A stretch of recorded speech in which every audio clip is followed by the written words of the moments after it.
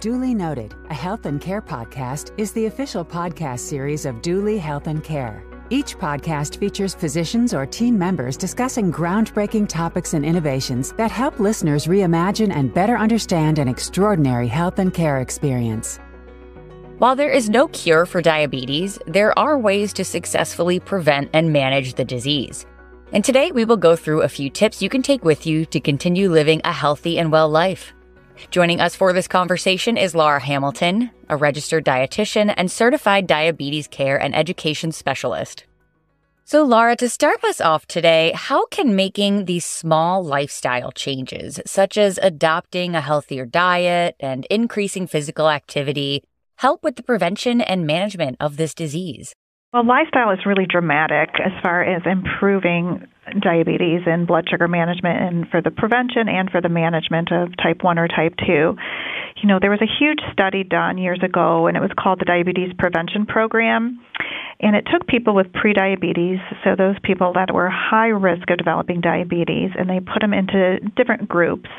And they followed them over 3 years, and they put them into a lifestyle change group as one of the groups, and they lost about 7% of their body weight. They were exercising about 150 minutes a week, and then they changed their eating habits. And then they put the other group into a medication group, metformin group, to try to prevent diabetes. And they followed those people over time. And what they found was that the lifestyle group really dramatically reduced their chances of getting diabetes by about 58%, and that was greater than even the medication group. The medication group decreased their risk of developing diabetes as well, but it was by 31%. So that was kind of a breakthrough study that they're still following those people as well, showing just the benefit of exercising, healthy eating, and weight loss on the management of especially prediabetes and type 2. Well, let's focus on diet first. What specific modifications can be made here to prevent diabetes or improve their current diabetic condition, whether they are pre-diabetic or have type 1 or type 2 diabetes? Sure. Well, diet is huge, right, in helping control blood sugars, because what we eat directly impacts our sugar. And so we definitely know one of the first things we look at is what people are drinking, right? Because drinks can be just such a huge hidden source of sugar and carbs, and they can have pretty drastic and quick impact on blood sugars, things like regular pop, even, juices. People think juice is healthy, but that's something that can really raise blood sugars, along with things like sweet tea, lemonade. There's all these new, coffee drinks and sweetened refreshers and those kind of things. Even people think they're trying to be healthy or they're lighter. We really know that those have a lot of sugar and calories contributing to high blood sugars and weight gain, too. So that's one of the first things we look at. But we just want to, get people eating less processed foods as well. In general, we know that a healthy diet includes eating more real food. So that means shopping more on the perimeter of the grocery store where the real food is, eating definitely more fruits and vegetables, with vegetables, most of those being free foods. We know they're so good for us, and they don't have an impact on blood sugar and provide so much nutrition, and most people aren't eating enough of those foods, as well as fruits, nuts, seeds. Those are some good sources of healthy fats that we know can be filling and good on cholesterol, these healthy fats, things like avocados and olives as well. And if we continue on the perimeter of the grocery store, we have meats. We want to focus on lean meats, heart-healthy meats, things like chicken and turkey and fish for a source of protein. And then eating less from the middle of the grocery store, right? That's where we see a lot of our packaged foods, processed foods. A lot of those are fried, things like chips, even things like pretzels. Sometimes people think those are better because they are not fried, but they still contain a lot of white flour, which we know the white flour can impact blood sugars a lot more. So we are encouraging more whole grains, high fiber choices when people are eating. So things like a whole wheat bread over a white bread, maybe like brown rice or quinoa over white rice, maybe a whole wheat cracker over saltine crackers. So trying to choose these healthier carbs that have fiber, things like beans and legumes and lentils as well. Those are going to be better choices for carbohydrates. And that fiber, what it does is it fills us up more, and it also doesn't have quite of a high as a spike on blood sugars too. So a lot of benefits to eating more real foods, more fiber, less processed foods, less sweetened drinks, or just, some of the basics to start with. Great. Well, what about the physical activity aspect then? How much and what type of physical activity do you recommend for diabetes prevention? For those that are pre-diabetic and for those with type 1 or type 2 diabetes to improve their conditions? So the general recommendation for most people with type 1 diabetes, type 2 diabetes, and prediabetes is about 150 minutes of moderate to vigorous intensity aerobic activity. So that could be walking. Walking is great. People underestimate the power of walking. You should be walking at a good pace that you're pushing yourself a little bit, not just strolling. So walking, swimming, biking. And that was 150 minutes a week. So if you break that down, that's about 30 minutes, 5 days a week.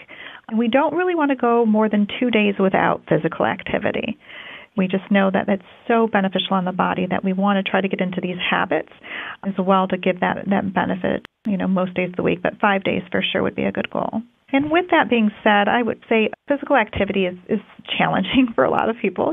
Some people can really get into the healthy eating aspect, but they struggle with the activity. That recommendation, 150 minutes a week. But I also tell people something is better than nothing, So if you only have 10 minutes in the morning, you can get a quick walk in. And this exercise can be divided. It doesn't have to be like 30 minutes at one time. You could do 10-minute walk in the morning. You could take a 10-minute walk at lunch and do 10 minutes, after dinner. We know people are busy and time is precious, but your health is precious too. So we really encourage people to try to make exercise and activity more of a priority and to also find something that they enjoy. You're more likely to stick with something if you are enjoying the activity. And that really varies among people because some people will tell me, oh, I need to be with a group. I need to be, with a group exercise. Some people tell me they just want to be in their home and they need the convenience of doing it at home because they don't have time. Whatever works for people is great. And often I'll also get asked, like people will say, what's the best time of day to exercise? That's a big question. And my answer is always whenever you will do it. The benefits of exercise are so great that whenever you're going to do it, you're going to reap the benefits. And there's so many benefits, right? I tell people constantly that exercise and activity is like free medicine. And especially for people with diabetes or prediabetes, we know with type 2 and prediabetes that they are experiencing insulin resistance. And that's kind of the driving cause of type 2 diabetes is that the insulin, which is a hormone that comes from their pancreas, is released after we eat. And in diabetes, the insulin isn't working like it should. Insulin, we say, kind of key role is to unlock the door to our cells to let sugar into our cells for energy. And so in prediabetes and type 2 diabetes, they're making this insulin, but it's not like doing its job. It's not acting like the key to unlock the door to let sugar in to the cells for energy. So instead, the sugar is staying in the blood and building up in the blood. So they're not getting that sugar for energy, but it also can be damaging over time, right? If the blood sugars are too high, it can damage the blood vessels. Well, the benefit of exercise is that it works like really drastically in helping that insulin work better. So it does kind of work like a medicine in that's the kind of how it helps lower the blood sugars as well. It's really helping the sugar get into the cells more. And so I tell people it's free medicine. We have a slide we do in one of our diabetes classes, and it just talks about all the benefits of exercise as far as like increasing energy, lowering blood sugar, lowering cholesterol, lowering your weight, increasing your mood, increasing strength.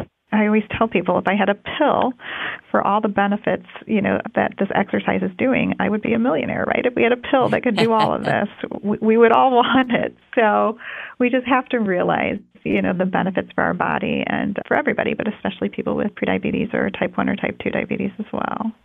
Well, with making all of these lifestyle adjustments, Laura, can they change a person's treatment plan? Can these modifications reduce the need for that medication or insulin? Absolutely, for sure. And as diabetes educators, we do see this when people are coming to us and they are motivated and making their changes. in their diet, they're often shocked at the improvements they're seeing in blood sugars. And with that comes maybe we do need a treatment. Maybe we can decrease medicine. If they're on medications that can lower blood sugars, something like certain pills or insulin, and they're making these changes, we often have to tell them that they could be at higher risk of developing a low blood sugar. And if they are getting low blood sugars, a couple times a week, to let their doctor know, because maybe we need to go down on their insulin or down on their oral medication, which is always a good thing when we can do that.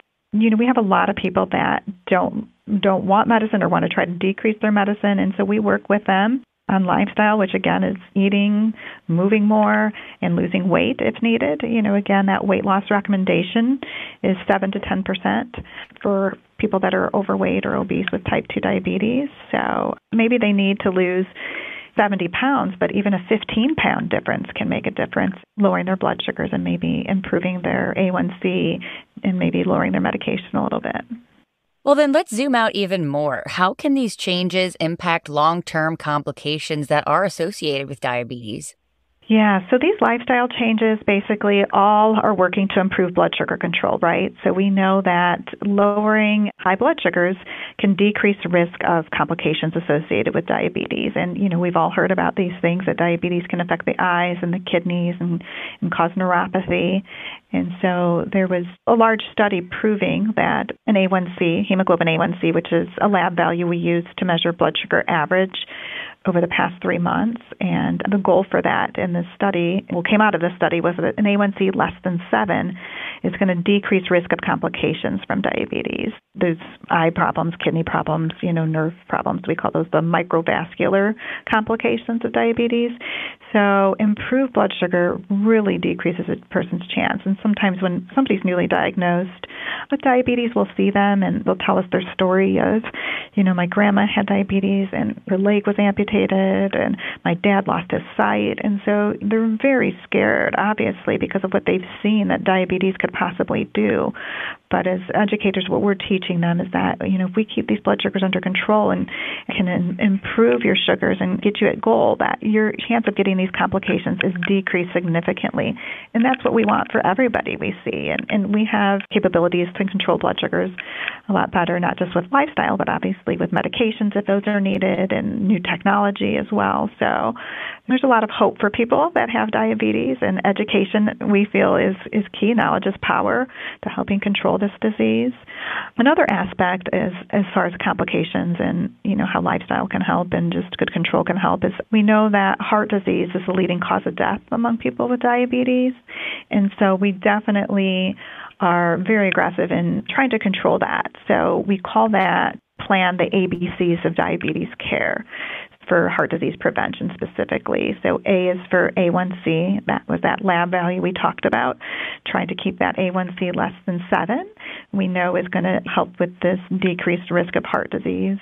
B is for blood pressure control. So looking to control their blood pressure, keep that at goal as well. Most of the patients I'm seeing with at least type 2 diabetes have high blood pressure and high cholesterol as well. And so C, as you can imagine, is for cholesterol, so that we are trying to control their cholesterol. And we also throw in smoking cessation in there if they are smokers. We know smoking is just such a huge risk factor for heart disease, so we are trying to get people to quit smoking as well. Mm-hmm. Mm-hmm. Well, kind of on that note here, Laura, as we wrap up, if someone may struggle with being consistent with their lifestyle modifications, what advice can you offer to help them stay on track? First things first, set yourself up for success. If you are addicted to pop and sugar and chips, these are things that we don't want to keep in the house and surround ourselves by, right? We want to create a healthier environment in the house. So we, get people grocery lists with the right foods to buy, and starting with that, I think, is huge. And we also say start small. Even small changes can make big results over time. So something like if somebody's having a bagel or donut at breakfast every day, well, maybe we could try switching up that for a whole wheat English muffin with some nut butter or something like that. Again, like the walking. All you need is a pair of gym shoes. Maybe just try walking. If you're doing no walking, try 5 minutes, and then maybe try 5 to 10 minutes and try increasing that to twice a day. Try, just some small food changes as well. I have a lot of people that have good intentions, but they're just like not doing it. They're, telling me, oh, I buy a lot of vegetables, but they're going bad before I eat them. So just being more conscious and mindful of, okay, I know I need to try to have vegetables, at lunch and dinner. Let me just start with that. Maybe I'm just going to try to, have a serving of vegetables twice a day, a handful of those, and see if I can start creating new habits. And that's what we're looking for, right? We're looking to create these habits that result in a lifestyle change, because we know that's what we need for people with diabetes to improve their health, is a lifestyle change. Great insight into diabetes management, Laura. Thank you so much for being here. And thank you for listening. If you found this podcast helpful, please share it on your social channels and check out our full podcast library on your favorite podcast app or at dooleyhealthandcare.com. This is Duly Noted, a podcast from Duly Health and Care.